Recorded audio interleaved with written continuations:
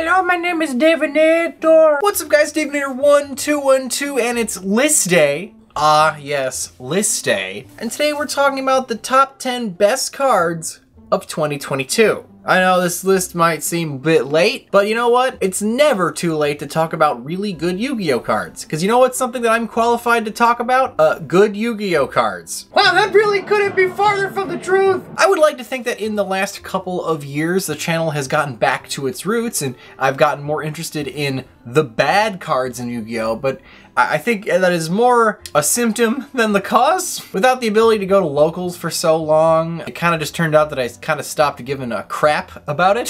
So now I am woefully unprepared to talk about a bunch of good cards because I have never seen half of these in my life because they're not in Master Duels. Or if they are, I don't get that high in the rankings because I play garbage. So know what we're gonna do? Like, as always, when I have no idea what I'm talking about, I'm gonna do my best guess as to why these are good. Without further ado, let's talk about some of the best cards that came out this year. Last year. Number 10 is Mathmech Circular. Level 4, Light Cyberse monster. 1500 attack, 1500 defense, what do? You can send one Mathmech monster, except Mathmech Circular, from your deck to the graveyard, semicolon. Special summon this monster from your hand. Also, you can only attack with one monster this turn.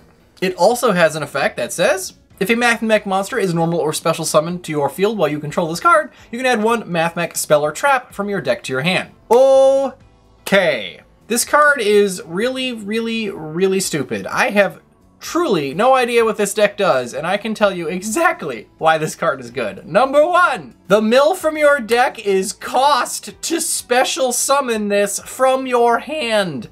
What? Okay, Foolish Burial is a limited card. This does it for cost to then special summon itself. Wow! There's a reason why like Magician Souls is like a good card and stuff, even though it is stuck in a cruddy deck. Because the ability to dump monsters out of your deck and then put yourself on the board is a lot of setup and then free field presence. And because it special summons itself, that does mean that you can kind of just play this in other decks if you wanted to run a Mathmech engine, because it really kind of stays out of the way and doesn't take up your normal summon in order to get that set up. And then, presumably, if you summon this thing and then normal summon something else or whatever the hell the Mathmech playline is, it has a second effect that gets a spell or trap, which I could only assume is either a negate with the trap or some sort of consistency or field spell with the spell card. Because when you've played one good Yu-Gi-Oh deck, you've played them all.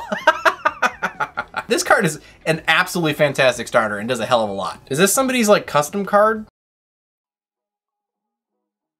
Number 9, Dark the Dark Charmer Gloomy. Really? Why isn't it Dark the Gloomy Dark Charmer? That's bad English. That's like saying the red big ball instead of the big red ball. Why is red big ball make you sound like you're insane? I don't know, but it is incorrect to say it that way because English. Link 2 Dark Spellcaster with, you know, these arrows. That's always a good for a Link 2 to have. 1850 attack because it's a charmer. 2 monsters, including 1 dark monster. Neat. This card is always treated as a familiar possessed. That's important because its naming convention is so goofy that you need to include this so that it acts properly with its own archetype. Very cool. You can target 1 dark monster in your opponent's graveyard, special summon it to a zone this monster points to. If this Link summon card is destroyed by battle or opponent's card effect will in its owner's monster zone, you can add 1 dark monster with 1500 or less attack from your deck to your hand. You get a Sangan.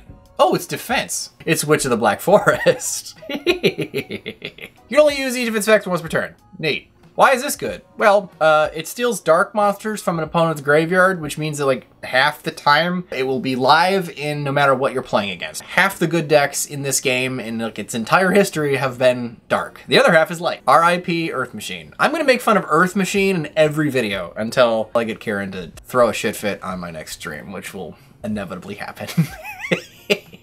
Machina Fortress, go! Overall, it's just a neat versatility card, and being that it is a relatively generic Link 2 means in any kind of Dark Mirror match, you have some added utility that you can stick in your extra deck in order to be some very interesting going second plays and stealing your opponent's nifty crap that they have linked away or whatever that they've put to their graveyard. There is some fun crap you can do with this.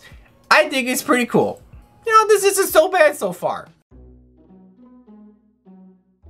Hey, I even know what this one does. Number 8, Fluunderies in the Advent of Adventure. Quick play spell card. Nothing to do with adventure. Banish 1 Wing Beast monster from your hand or face up on your field, semicolon. Add 1 Fluunderies monster or Fluunderies field spell. Give me that goddamn map. From your deck to your hand, then gain 500 life points. I don't know why it does that, but hey, 500 life points is 500 life points. I've done worse for less. You can only activate one of these once per turn. Good on you, Konami, for adding hard once per turns to good cards. You've finally learned your lesson. Why is this card good? Well, it is a quick play spell card, so its effect would have to be pretty bad for that to not matter. So that's already a good plus to this card. 2, it is a consistency search card for an already pretty consistent deck. Now, the deck is only consistent because it can run weird pot cards instead of, you know, like regular cards like normal decks can, because it doesn't special summon like at all. But it also gets effects off when its monsters are banished. So not only is it a consistency card, it is proccing their effects for the ones in your head. This is really a dumb card for this deck. I know how to play this one. Or at least I used to. It has been a few weeks, and as always, the brain fog is real. I think I'm either just getting old, or I unironically forgot what I was going to say with that joke. That's frightening. Did I hit my head? I just think you're really checked out. Number 7, Theron King Regulus. I don't know. Level 8 Earth Machine. Oh. 2800 attack, 1600 defense. You can only use each of the following effects once per turn. Really? Each? Neat. You can target 1 Theron monster, Thurian, or 1 machine monster in your graveyard. Special summon this card from your hand, and then equip the monster you targeted to this card. Okay, the play lines are coming together. When your opponent activates a card or effect, ooh, quick effect, you can send 1 Thurian monster from your hand or field to the graveyard, negate that effect. On a monster that special summons itself, that you could presumably use itself to pay its own cost. Neat. And its last effect, a Thurian monster equipped this card gains 700 attack. Ooh! Big number. Also, it can activate this card's second effect as if it were Theron King Regulus. What? That is a very interesting effect. Bestowing its negation ability to whatever this thing is union monstered to is actually really cool. And because it is Earth Machines and they're unioning, I can only assume what kind of deck you would play this in. Machina. He's gonna quit Discord. You know, it's a good day. Any day I get to make fun of Earth Machine twice in one video. You know, that really is the friends we made along the way with this. Ah, yes. Finally, the deck I truly have no idea how it functions. Let's go, baby! Medora the Sword Article is level 4 Earth Fairy monster, 1500 attack, 1800 defense. This is a retrain of, I think it's just called Medora. It's one of Ashizu-ish charge monsters. It's nice to see that her cards are good because she's mommy. She deserves it. I mean, damn. Big respect that she can still be waifu despite the fact that she entered Battle City with a gimmick rogue deck. It's like just a degenerate alternate win con. Based. You can discard. What is wrong with me? You can discard 1 other Earth Fairy monster from your hand to special summon this card from your hand. Then place 1 Gravekeeper's Trap from your deck face up in your spell or trap zone. Neat. Face up? So it's like already active? Cool. Now don't be confused by that weird nomenclature. It's not a Gravekeeper's Trap card. No, this card is literally called Gravekeeper's Trap. I had to look that one up when I was reading the script for the first time because I was like, is this a typo? What is it? No, this card exists. Okay. Can't have a Necro's Trap card though, but we can have a card literally called Gravekeeper's Trap. As a quick effect, you can banish this card from your field or graveyard to target up to 3 cards in any graveyard, or 5 if Exchange of Spirit, the said gimmicky win con card, is in your field or graveyard. Shuffle them into the deck. Neat! This allows you to quick effect reuse your own resources that may be in your graveyard that you wish to have them back in your deck, or shuffle your opponent's crap into their deck, you know, to like bungle their strategy. And as a quick effect, this is like 3 DD Crows. That's really good. This can do it from your graveyard too. Understand. Oh yeah, it's all coming together. As far as I understand it, all of the Shiju Ishtar monsters are very good. They allow you to graveyard manipulation and mill cards and do things like that. I could understand that if they all have similar abilities, they would this would be very good. I think I get it. Number 5 is Bysteel Magna Hut. Am I pronouncing that properly? Bysteel? Beasteel is like a weird level 6 Dark Dragon monster. Here we go. 2500 attack, 2000 defense. It's got normie stats. You can target one light or dark monster in either graveyard, banish it, and if you do, special summon this card. Ooh. This is a quick effect if your opponent controls a monster. Big funny. If this card is special summoned, like, I don't know, by its own effect, perhaps, you can activate this effect. That's very nice of it. During the end phase of this turn, you can add one dragon monster from your deck or graveyard to your hand, except Bysteel Magnum Hut. Bisexual Pizza Hut. You're delicious. You can only use each of these effects once per turn. Deep dish pizza, baby. Okay, well the first effect is fantastic. If your opponent controls a monster, you can just special summon this from your hand by banishing a monster from their graveyard. That's a DD Crow that maintains advantage. That's good. Again, it needs to be against a dark or light deck, but considering the fact that like all good decks are either dark or light, odds are this is live, so very neat. And this is also a dark dragon, and considering there is chaos dragons and other things in this game, I could only imagine this has targets in its own deck to use its effect for that get you advantage as well. So even if you are fighting against Earth Machina, you probably still have options to use this effect. I could only assume. Let me know in the comments below if I'm guessing properly. And during the end phase, you can get just a dragon monster. Wow, that's generic. It is during the end phase, which, you know, is not a great time to search a card you might need, but if the other ones have weird quick effect hand trap things like this one does, that is really not a problem. This is very good. Number 4, Rite of ASMR. Rite of ASMR. Hey Ryan, are you enjoying editing the video? Two of these on, oh wait, no, the other one was Advent of Adventure, which isn't. I literally said that. Oh, I'm getting worried. Why am I reading this card? I know what it does. Normal spell card. If you control no adventurer tokens, you can special summon one adventurer token to your field, which is a Earth Fairy level 4 monster with 2000 attack and 2000 defense. And then, if you do not control Fateful Adventure, a continuous spell card, you can place one of those from your deck to your field.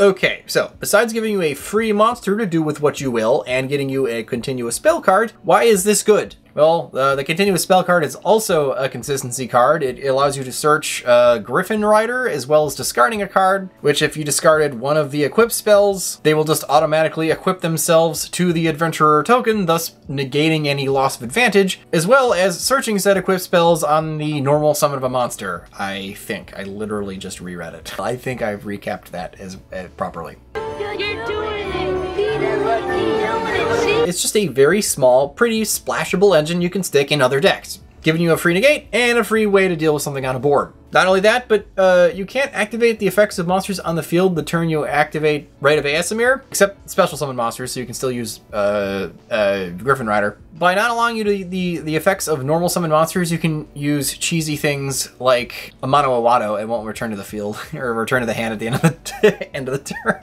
which is really cheesy. Hey, I can't activate it. Very neat little card and a very neat little splashable engine. Number 3, Sprite Elf. Link to Fire Thunder Monster. That's a weird typing. Link arrows, bottom left, bottom right. Good link arrows on there. 1400 attack. 2 monsters, including a level, link, or rank 2 monster. Huh. As long as it's a 2, it's good for you. Cannot be used as link material the turn it is link summoned. So when you play this thing, it is now stuck on the board. Oh no. Your opponent cannot target monsters this card points to with card effects, so you wouldn't really want to get rid of it anyway. It's helping you maintain board presence. During the main phase quick effect, you can target one level 2 monster in your graveyard, or if your opponent controls a monster, you can target one rank or link 2 monster in your graveyard, special summon it. So you can either get back one of your frogs, one of your sprites, or your, I don't know, anemone or your toad, you can get back lots of stuff that you may have linked away in order to make this thing in the first place. This is just a fantastic link to monster that allows you to recur some resources, as well as providing some choice protection to the monsters on your board. Nothing tries to out a toad like throwing something directly at the toad. This would prevent you from being able to do that. I really need to learn how to play this deck because you play it with frogs, and well, you know, I guess you don't have Ronin Toadin anymore in the real card game. Big sad. Ronin Toadin didn't do anything. But just in general, I like level 2 monsters. I think it's fun playing with low level stuff because it's fun to make big beefy boards with little tiny boys. That probably could have been worded better. Phrasing. So yeah, I gotta learn how to play this one because this is actually a very good card. It's not like it's hard to get why or anything. Number 2, Brand Fusion. God, I am so sick of seeing this deck. Normal spell card. Fusion summon 1 fusion monster that mentions Fallen of Albaz as material from your extra deck, using 2 monsters from your hand, deck, or field as material. You cannot special summon monsters from your extra deck, except fusion monsters the turn you activate this card, which is barely a restriction. My notes here from Kieran say, basically, this is if Red Eye's Fusion had something good to go into. It kind of does. It's got that 1 card. It has 1 card. Okay, so this is basically just like Fluffles or whatever, where it's just a fusion spam deck. The fusion monsters it summons are all very good and have varied effects. Big fan of Tax Dragon. Can't stand that thing. That thing will kill you faster than you expect it will. And it just does a good job of using the materials and things it has to its advantage and making big, stupid boards full of big purple dragons. I hate dragons. I hate you more. What's your point? I also like that the fusion card sends material from the deck. Foolish Burial is a limited card, people. You can just fusion summon from crap in your deck. It's my favorite. Honorable mention, Marince's Dive, normal spell card. Activate one of the following effects. After you resolve this card for the rest of the turn, you cannot special summon monsters except water monsters. Effect number 1. Target 1 non-link Marince's monster in your graveyard, special summon it. Effect 2. If Marince's Battle Ocean, their field spell, is on the field, special summon 1 Marince's from your deck. Ooh! You can only activate one of these once per turn. Okay, so it's either Monster Reborn or A Hero Lives. That's very strong. And considering the fact that one of the link 1s in this deck searches the field spell, having the field spell on your board isn't a big ask. You just kind of grab it along the way when you're making your wombo combo. The only downside to this card, well, I guess there's 2 downsides to this card. Downside number 1 is that it does require your deck to be kind of working before it itself can work, which as far as a consistency card is concerned isn't the greatest thing in the world. It's a little clunky. And 2, it's in Marincest, which is not good. It's a very powerful card, balanced by the fact that it is in a terrible deck. I love me some Marincest. They make big bungus, and hope it sticks until your opponent realizes the whole deck loses to MST. Your castle just starts crumbling down around you. I could talk about my frustrations with this deck until the cows come home though, so anyway. We're finally here. We're finally to the other half of the Ishizu deck that I also don't know what it does. Tier Elements. Tier Lament Kit Kat Colosse. Break me off a piece of that meta deck. Dark Aqua Fusion. That's a fun typing though. 2,300 attack, 1,200 defense. What do? Made of 1 Tier Element monster plus 1 Aqua monster.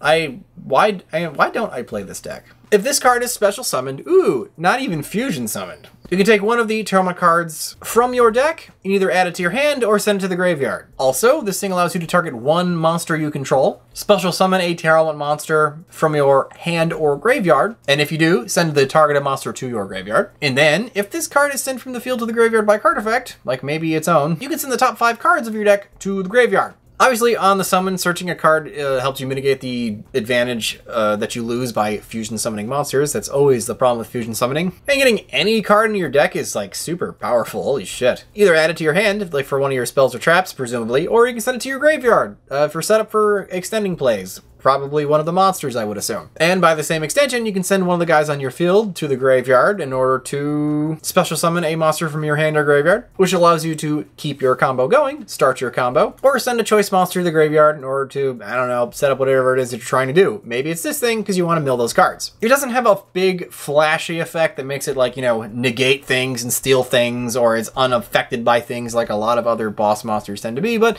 it does have a lot of utility effects, which I understand is probably why this deck is so good, because this is moving a lot of cards around from the field to the graveyard to the deck, which, yeah, probably facilitates consistency and helps you build the board that you are trying to look for. See, even if I've never played it, I can at least understand what it's going for, right? It has something to show for all these years of playing this game. Alright guys, that was the list. I hope you enjoyed it. This was educational for me, because I'm assuming I'm gonna have to start dealing with some of this when it comes to Master Duels. Oh, yay! And remember guys, if you don't troll the meta who will, I'll see you guys next time.